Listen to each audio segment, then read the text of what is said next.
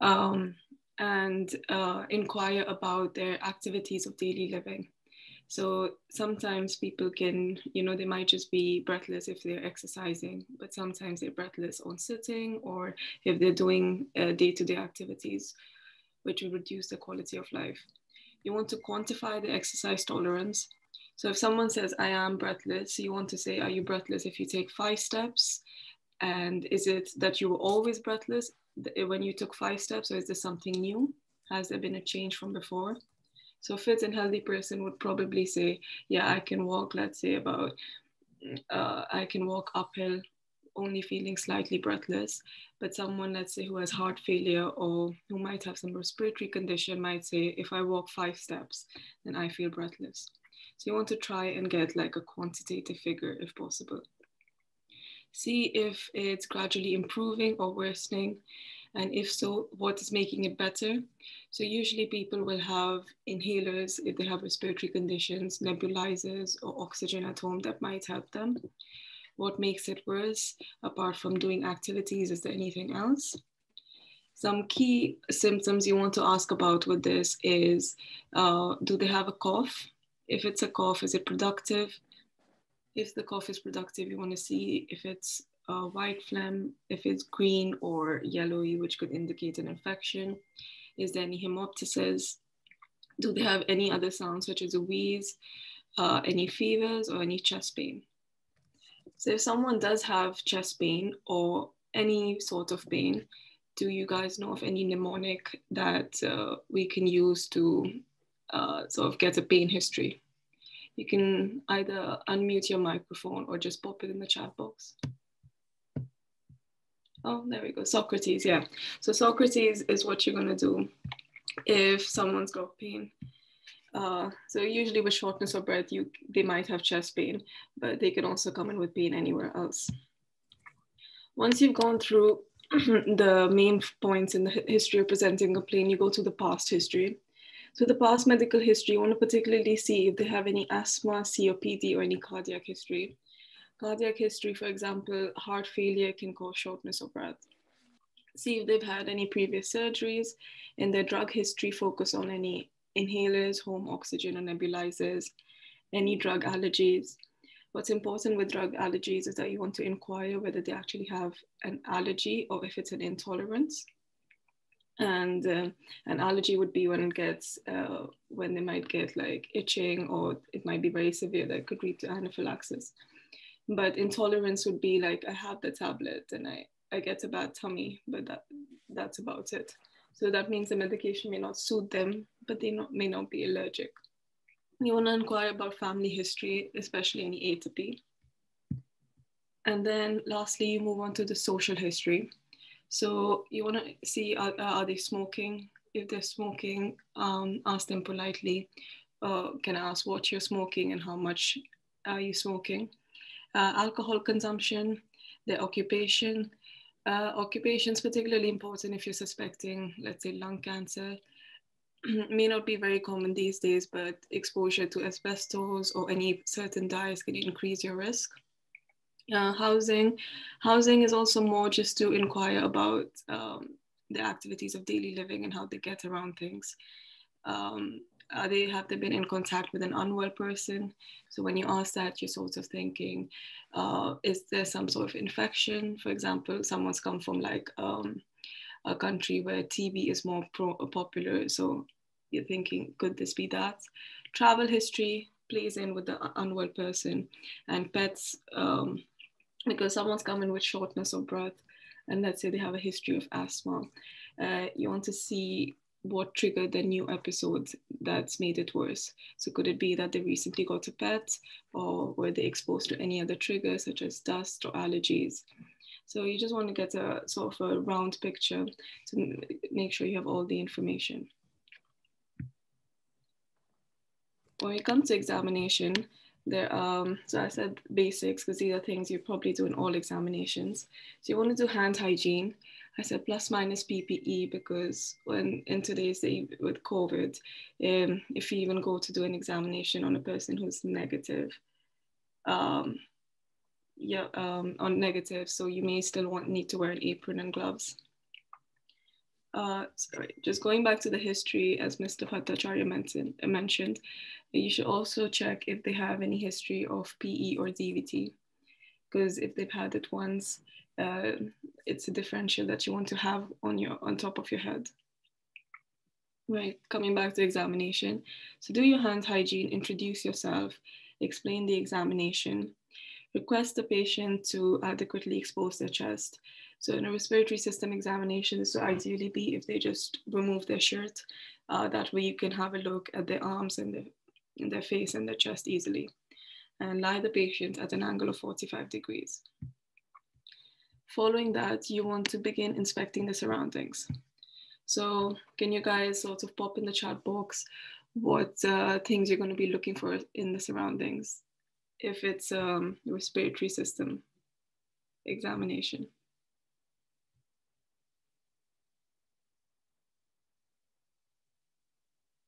Yeah, okay, perfect. So yeah, we're getting the common ones, which is perfect. So you're looking for inhalers, as you guys said. We're looking for oxygen masks or nebulizers.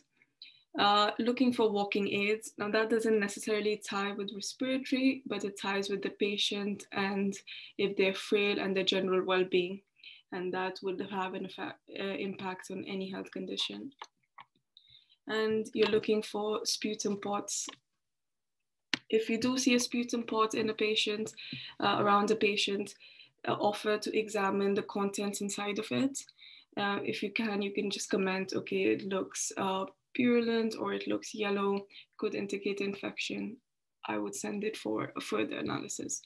So that way the examiner knows that you are aware there is something that could give you an indication of what's happening. Someone did say scars. Yes, scars, but we won't come to that just yet. We'll come to that when we're inspecting the patient. So once you have inspected the surroundings, then you want to inspect the patient itself. So there are a few things you want to do when you're inspecting the patient. The first thing you're going to do is observe them from a distance. You're then going to follow on, inspect their hands and arms. You'll inspect their face, their necks, and the neck and the thorax. I do it in this order. You can do it in whichever order you feel comfortable. But in this order, I feel it's easier because once you observe them from a distance, you observe their hands, and then you're going all the way up to their face, coming down to the neck, their chest, and then you'll carry on with the examination without having to disrupt the flow. So when you're inspecting the patient, you want to see, are they comfortable? Is there any cachexia? Are they having any breathing difficulty that you can hear just from observing them? Is there any visible cyanosis? Are they coughing? Some patients might be really unwell. They might be coughing continuously. Are they coughing intermittently? So during an OSCE examination, it's important to say that I'm going to take a step back and observe the patient and the surroundings. This way the examiner knows that you are aware enough to have a look at the surroundings and the patient itself in general before focusing on the particular bits. So in terms of inspecting the hands and arms, there are 3-4 key things that you look for in a respiratory system examination. Can anyone think what A is? Just pop in the chat box.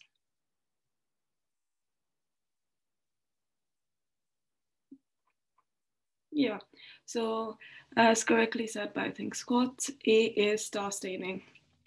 And what do you guys think is B?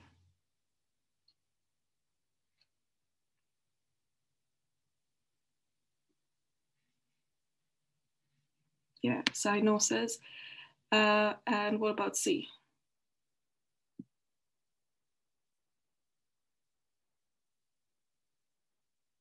Clubbing, perfect.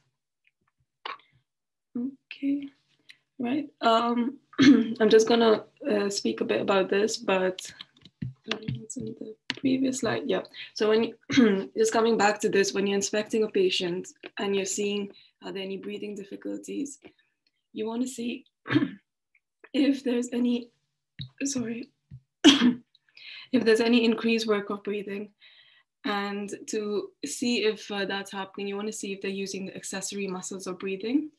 So you would probably see if a healthy person's breathing, you probably won't be seeing increased effort on their chest. But if they are increased breathing, then they're using the accessory muscles, yeah. Just keep a lookout for that. Right. So yeah, as you guys correctly mentioned, tar staining, which can happen if they're a smoker, peripheral cyanosis, and clubbing.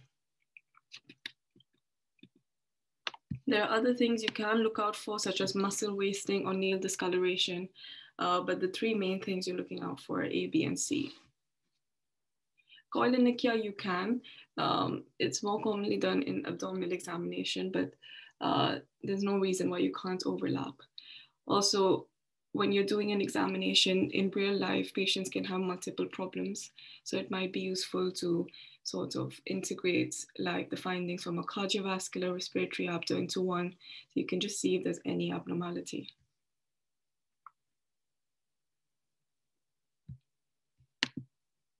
Yeah, and you can look at capillary refill time as well.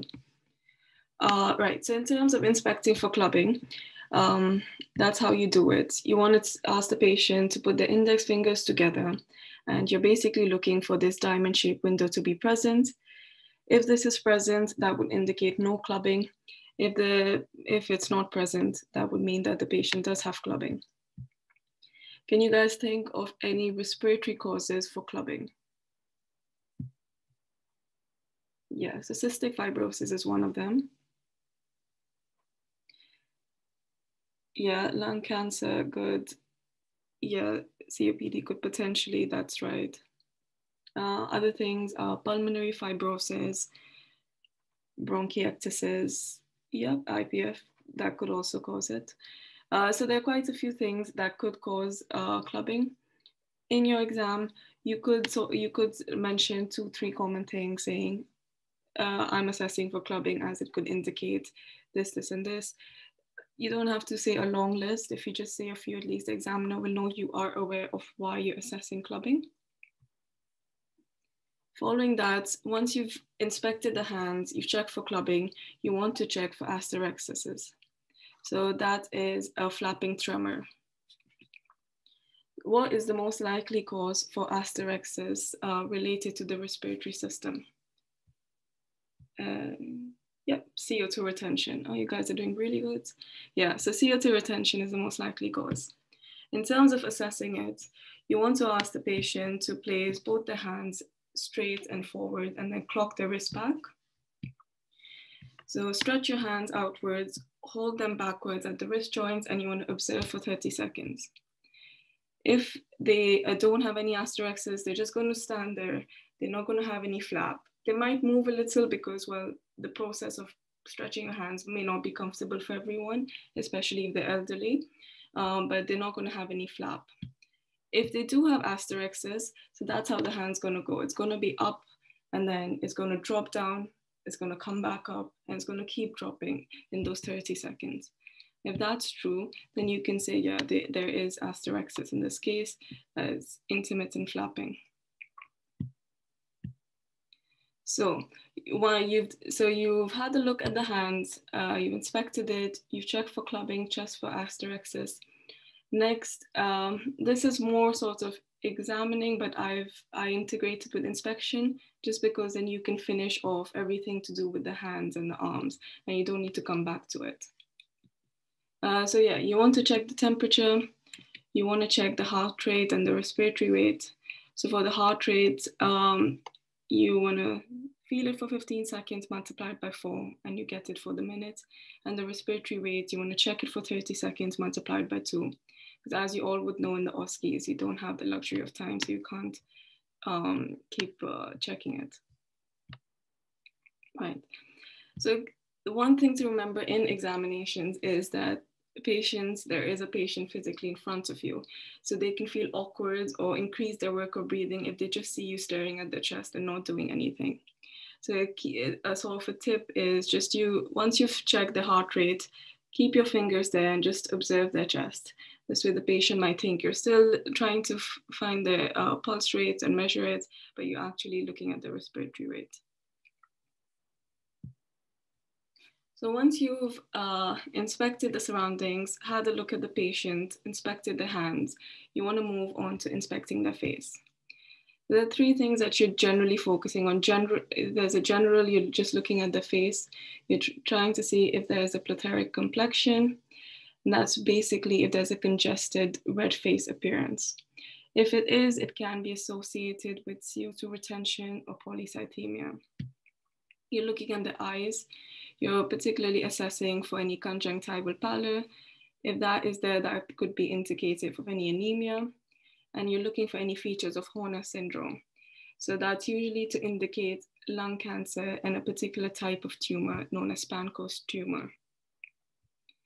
Do you guys remember the features of Horner syndrome? Oh, perfect, yeah. So meiosis, ptosis, and anhydrosis. So those are the things you're looking for. And that might be useful to see in the exam, that you're looking for these features.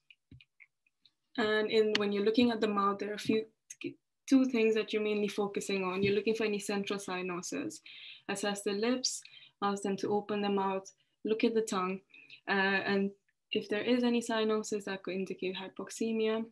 You're looking for oral candidiasis. That is basically a fungal infection, which is quite common when you use a steroid inhaler. And many times when you see patients on respiratory wards, they might have a history of COPD, asthma, and they quite commonly use these inhalers. So you want to check for these things. So, okay, what are we guys assess? What does A show? Yeah, conjunctival pallor, that's perfect. So when you're asking someone to check to assess for conjunctival pallor, make sure, tell them either you can ask them to look up and pull down on the eyelids. It's a bit easier if you just tell the patient, can you pull down? Because then you're not sort of invading the person's space, and there's something they can do. Yeah, so you can see it's quite light here, indicating conjunctival pallor. If it's a nice sort of, if it's more reddish pink, then that would be normal. Okay, what about B? What does B show? Yeah, so that's right. It shows ptosis and meiosis. So meiosis is a constricted pupil, which is a sign of Horner syndrome. So you can see that on the left eye of the patient. And ptosis is sort of a lid drop, which can also be seen in comparison to the right eye. Anhydrosis may not always be seen, but yeah, it could. But there's always three things to remember in Horner, so it's always good to remember all three. Okay, what about C? Candidiasis, yeah. So this is quite like an extensive severe form of oral candidiasis. You may just see like a portion of the lung, or you might see that it's quite light. But yeah, this is how bad it can be if someone has oral candidiasis. You do see a respiratory patient, always check the medications, always check if they're on any steroid inhalers. And finally, what you see in D. Yeah, central cyanosis. So so you can see a before and after picture. You can see that it's quite pale and it's blue in comparison to the after picture, which is a nice pink color. So this makes it easier to sort of see if there's any central cyanosis. Right, so once you've done, we've done the hands and you've done the face, you move on to the neck. The three main things you want to assess in the neck, that's the JVP, the jugular venous pressure, the trachea, and you want to assess for any lymphadenopathy. When you're assessing for any JVP, the patient is already lying at 45 degrees, and I'm guessing the head would be relaxed on the bed. You want them to look in the left-hand side and just tell them to relax and look on the left side. The next step is you want to identify the sternal angle, and from there, you want to see, you measure the height of the JVP. So up to what height in centimeters is a rise in the JVP considered healthy or normal? Yeah, so less than 4 centimeters, that's fine. So if you see if you see something pulsating, but it's less than 4 centimeters, you can disregard it and you can say that's normal. But if you see something that's more than 4 centimeters, then yeah, you would say this person does have a raised GVP. So as I was saying, identify the sternal angle, imagine a vertical line going from there at 4 centimeters and look at that level on the neck. If that level is more than 4 centimeters, you can say it's you're suspecting a raised JVP. Right. And in terms of the anatomy, you're basically looking between the two heads of the sternocleidomastoid. Right. Once you've assessed the JVP, you want to go on to assessing the trachea. So to do this first, you relax the patient's neck, warn them that this might be uncomfortable, but it's going to be quick, so it will take you less than 10 seconds to do it. Then you want to place your index and your ring finger at the medial edge of the clavicle. So you guys can even practice it right now, very gently. And then you want to place your middle finger in the center of your neck, such that you should be able to feel the trachea. And when you have put your middle finger in the center, you want to gently apply some pressure and feel the position of the trachea. If you can feel the trachea in the center, it's normal, that's fine. If you feel like it's deviating more to the right or the left, then there's probably some underlying pathology going on, and you would want to comment on that. So I do have a question for you guys. Which of the two conditions results in tracheal deviation away from the affected side? Just pop in the like A, B, C, which are two options you feel.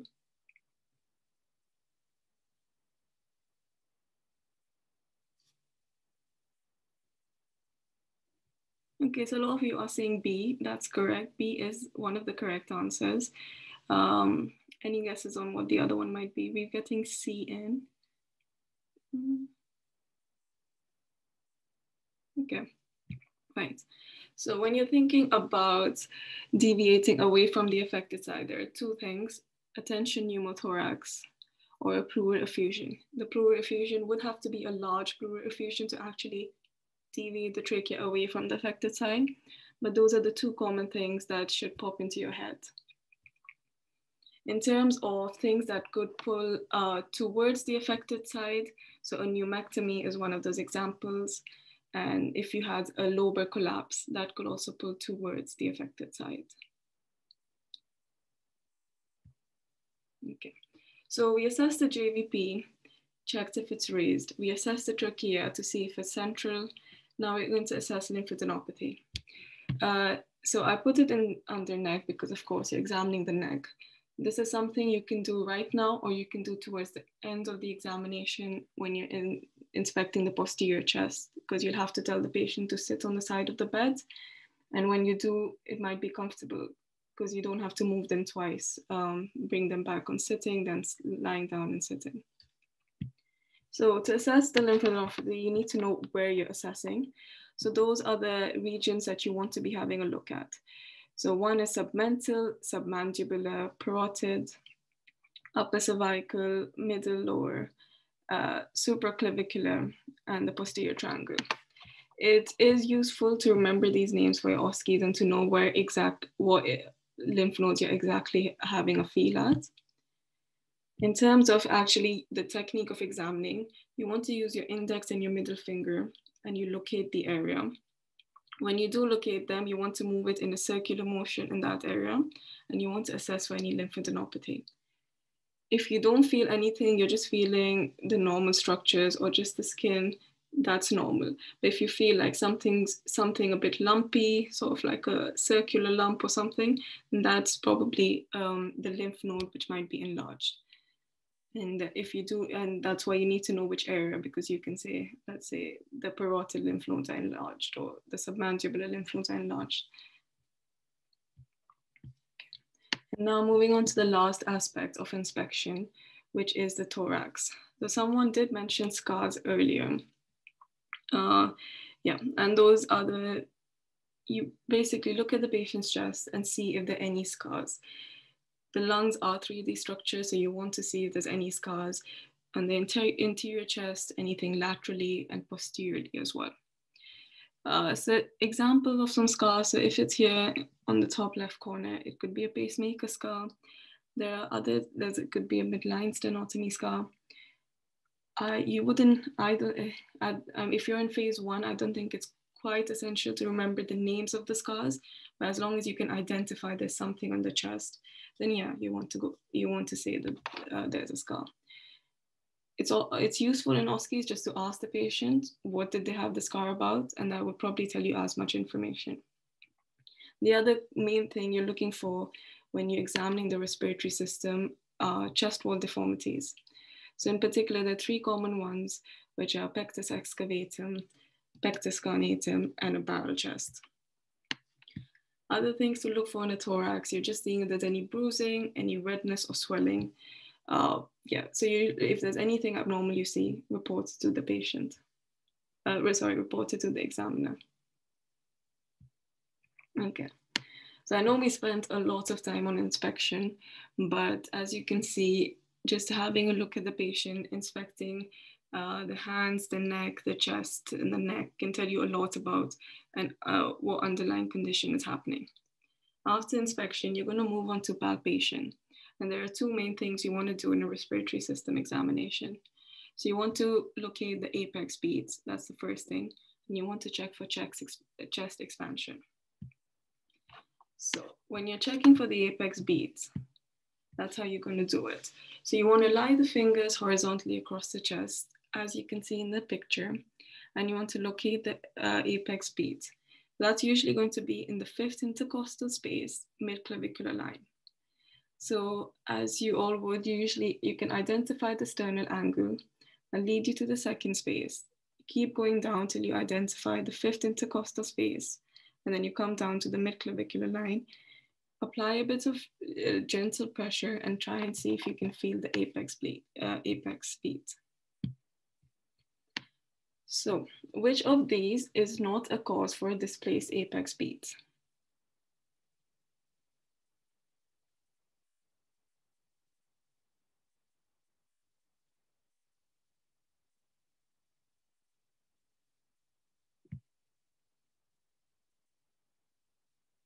Okay, so I think we got a few responses for D. We've got a couple for B.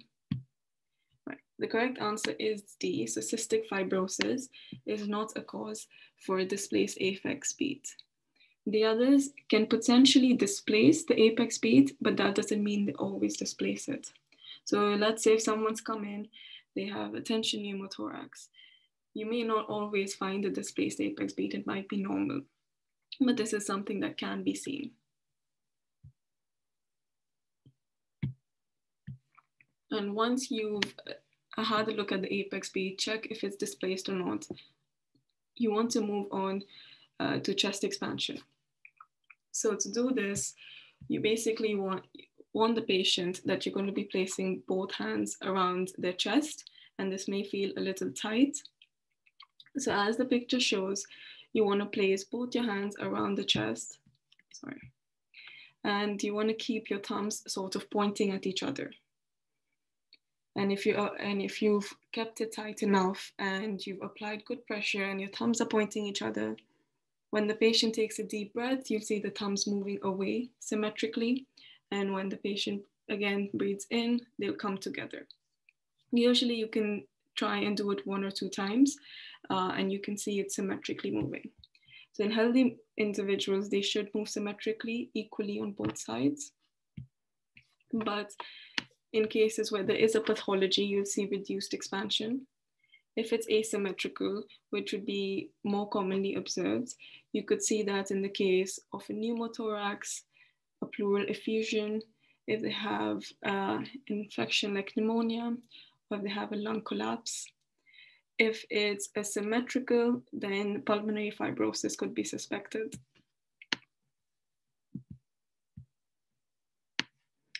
Okay, so we started with the basics of examination. We inspected the patient. We have palpated appropriately. Now you move on to percussion. So when I was in phase one, I often found the technique of actually percussing to be quite challenging. So I'm hoping I can make it easier. The first thing you want to do is you want to place one hand, which is usually your non-dominant one, firmly on the patient's chest. And then you want to, with the middle finger of your other hand,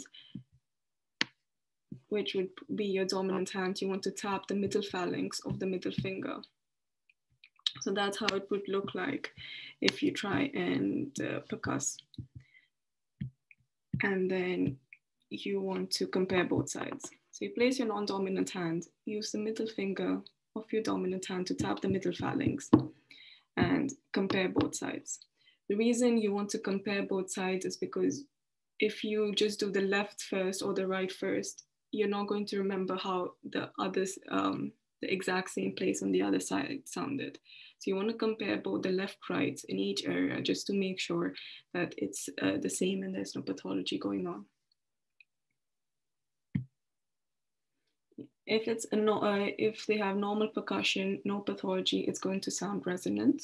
So if you try this on yourself, the sound you get would probably indicate normal percussion. Areas to percuss.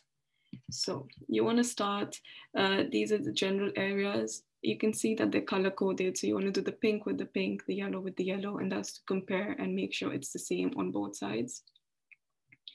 The exception is here. The areas where it's pink is basically you're tapping on the clavicle itself. So you don't need to use your non-dominant hand. You just need to use your dominant hand, the middle finger, to percuss directly on the bone and just compare both sides. All the other sides, you want to place your non-dominant hand and percuss and compare all areas. Don't forget to percuss the axilla. It's quite common because you're doing the anterior chest, you do the posterior, but you often forget that lungs are 3D, so you need to percuss the axilla as well. To percuss the axilla, where you guys can see the green dots, just literally go a bit more lateral to that. Ask the patient to raise the arms and just percuss once and compare it on the other side. Okay, so another question for you guys. Which of the following condition results in a hyperresonant percussion note?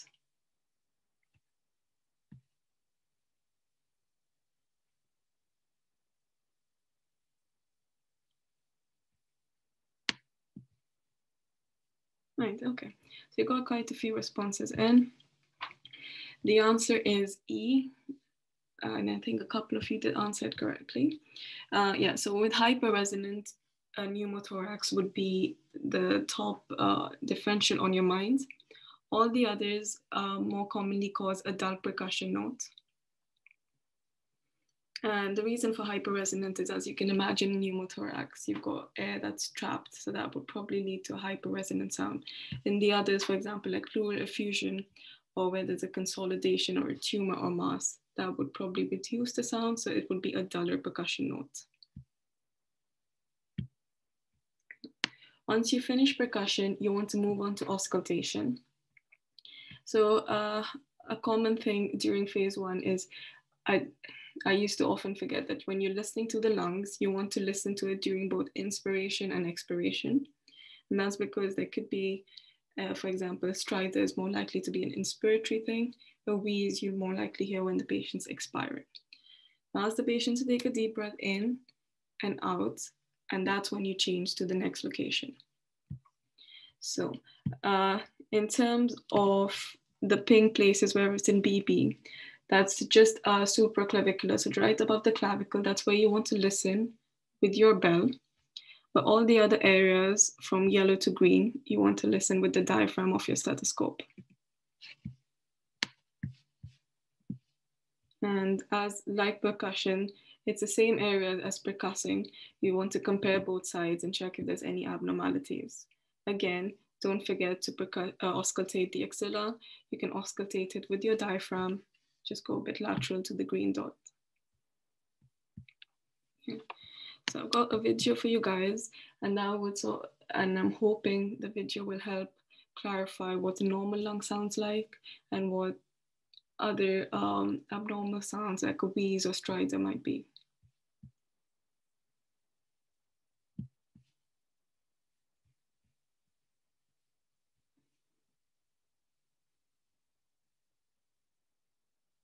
James, I'm now going to listen to the chest. If you could just take some deep breaths in and out through your mouth.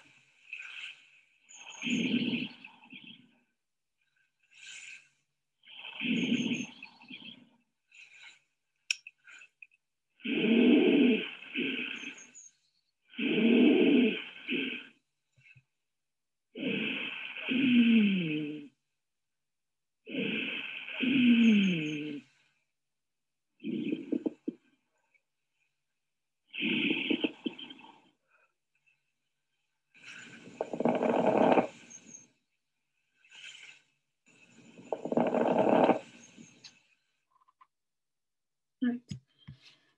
So that's usually how different lung sounds would, like different sounds such as wheeze or stridor would sound.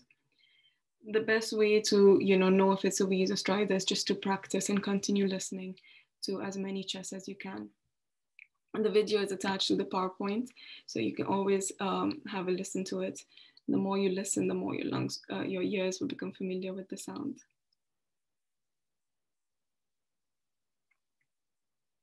Yeah, and I think a good point Mr. Bhattacharya made on the chat about percussion is when you do place the middle finger on your non-dominant hand, make sure that your non-dominant hand is over the intercostal space and not over the ribs. So when you're percussing, and the hyperresonant sound that we saw in tension pneumothorax is usually coming from either the air or the fluid in the pleural space. Okay, right. Once you've auscultated for lung sounds, you can also check for vocal resonance. So why do we assess for vocal resonance? Does anybody have any guesses to that? Okay, that's fine. So usually if you have increased tissue density or fluid, that's going to affect the volume at which the patient's speech will be reciprocated back to us. So that's why you want to assess for vocal resonance. You're basically going to auscultate with the patient saying 99 in the same tone and volume. The sites to auscultate will remain the same as the previous slide, so those don't change. If you do see that there's a decreased volume when they are saying 99, you can think, is this a pleural effusion? Is there a pneumothorax going on here? If there is an increased volume, you want to think about the opposite. So think if there's any consolidation or any tumor. Yeah,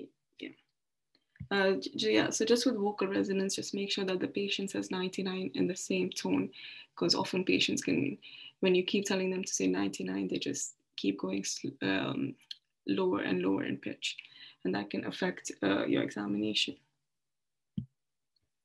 Yeah, so as I said previously, I showed you all of the things in the anterior chest. Lungs are 3D structures, so make sure you repeat it all posteriorly. The things you're going to be repeating is inspection, palpation. So of course, you're not going to palpate for the apex beat here, but you want to do chest expansion. You want to do percussion, auscultation, and assess lymph nodes if not done already. When you start the examination, all the way down to percussing them, so auscultating them, the anterior and the lateral chest, they'll be lying down on the bed. Then you can ask them, can you please sit on the side of the bed for me? And when they do, you can finish all the things posteriorly. So that's all of these things. You can do the lymph nodes now, or you can do it early in your neck, whichever one you feel is easier. In terms of the actual sites for percussion and auscultation in the posterior chest, so that's where you want to go. You're going to be using your diaphragm for auscultation in all areas. Sometimes people find it, because the scapula is usually scapula is in the back. Sometimes patients find it easier if they ask the patient, can you sort of hug a pillow in the front or cross your arms? That can remove the scapula from your hearing field, and then you might be able to listen to the lungs more clearly. Right. So that's essentially the whole examination of a respiratory system. There is a lot, But in essence, it's your basics, your inspection, palpation, percussion, auscultation. Once you've done all that, you want to SPA. When I was in phase 1, I used to find it really difficult remembering all the steps. So I came up with the mnemonic was IPA. IPA, and that's just once I've done inspection, I used to just say, okay, where am I heading next? In terms of SBA, so S stands for situation. When you are explaining, you want to say your name, your role, the patient's details, and it should be very brief, about 1 to 3 lines about the patient's problem. So if you see a patient, let's say with shortness of breath, you can say this patient presented with shortness of breath. Background, you want to see if there's any relevant medical problems, such as COPD, asthma. Have they been in hospital previously? If they have been a lot in hospital, maybe focus on their last admission, if that's relevant to your history. Moving on to assessment, you want to see, that's when your examination findings will count, see if there's any abnormality noted. And if there's any investigations ordered and you have the results, you can add them in. Recommendation is basically the next steps. This is the point where you can say, I'm concerned that this patient might have an infection. I'm concerned there might be a pneumothorax. What are you going to do next? If you're in phase 1, I suspect they won't ask you to know exactly how to manage them. So you could say, I would raise this up to a senior colleague as this patient requires further investigation or further management. If you're in phase 2, you might need to be more specific and say the next step would be either to get a chest x-ray or to do bloods and justify why you need to do them. As someone rightly mentioned, check for the presence of edema. So I do apologize, I didn't include that in the slides, but you can do. I think that's one you even do in cardiovascular. So basically, where the patient's ankles are, you just want to press on them and check if there's any pitting edema. You can also check for any sacral edema right at the bottom of their spine. So right above the buttocks, just say, I'm going to be pressing on your spine. You can. For smaller things like not smaller, but for things like checking for edema, I would say refer back to university because each one has a sort of a checklist or like things that you must include. Even if, let's say, you did forget something like edema, you forgot vocal resonance, as long as you did everything properly and you were safe, the examiners are not likely to fail you because you have done the majority of the things in the right manner and the right technique. Okay, so I thought, no one's forced, but I thought we can try to SBAR. So if anyone is brave enough to volunteer to SBAR, and then we can all work together and see what went right and what we can improve. If not, that's fine. I can have a go at SBAR. I'll give a minute if someone wants to.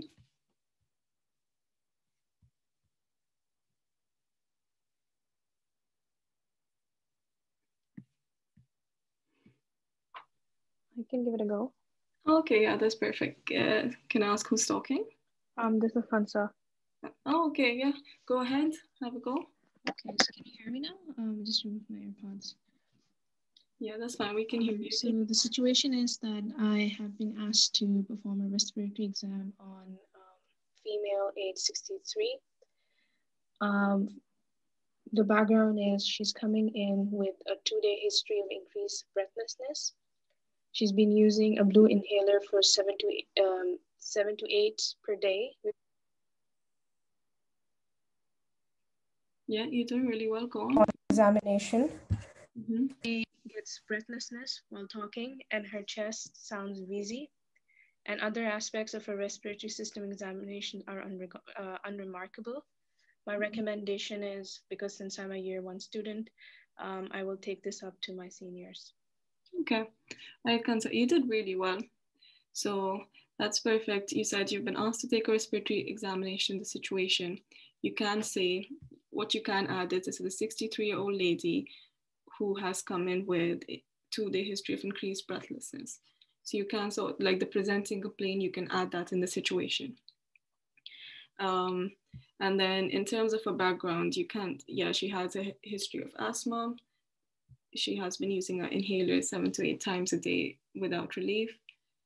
And as you went in for your assessment, that was perfect. You said that she gets breathless while talking. Her chest sounds wheezy. Everything else is unremarkable.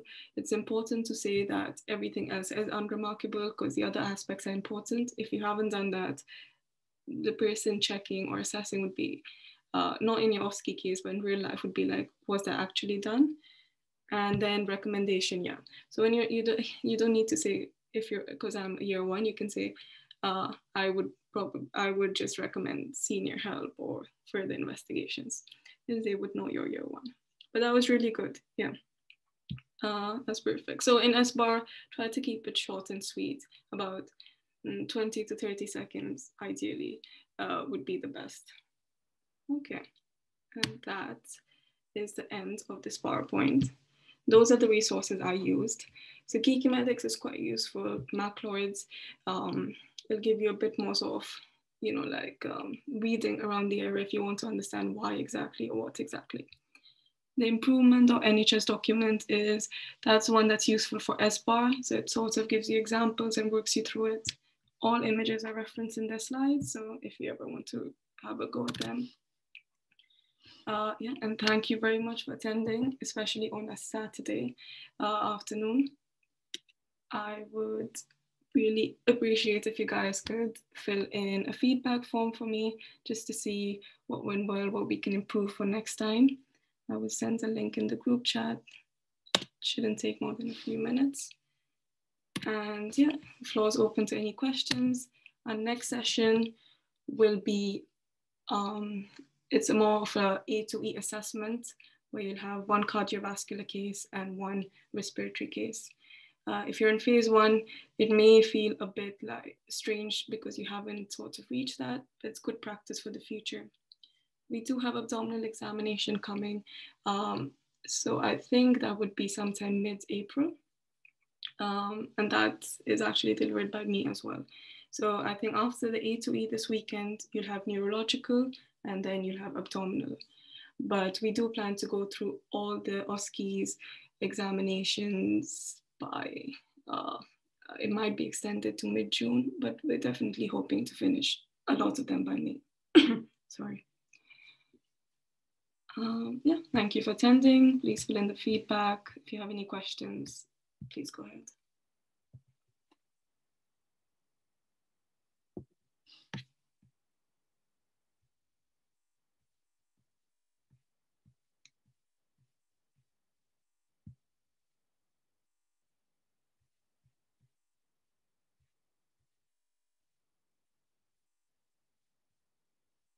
So I think a lot of you are asking about access to the PowerPoint. I believe BIDA will either post it publicly or email it. And you should sort of be informed about that. So don't worry too much.